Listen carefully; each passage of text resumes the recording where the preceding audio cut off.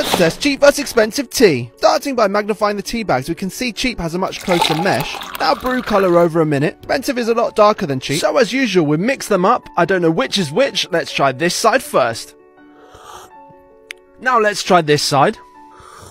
This one here has a slightly more acidic bite to it, whereas I would say this tastes almost slightly earthier. The smell on this is slightly stronger as well. There's a more muted smell over here. So now I know which is which. It kind of makes a bit more sense as to the flavors I was tasting. What you'll find with these wider mesh tea bags is there's a slightly less filtering process that happens between the tea bag and the water. This means that slightly more flavor can come through. And that's what's creating the almost slightly muted flavor here, whereas this almost has a fuller, full body flavor. A few of you last time were concerned this is only for teapots, but I've confirmed it's for individual use tea as well. Now I have to decide, is the flavor profile here really worth 8 times more than this? As it stands with our current tests, I'm not sure that's the case. It wins, very cool.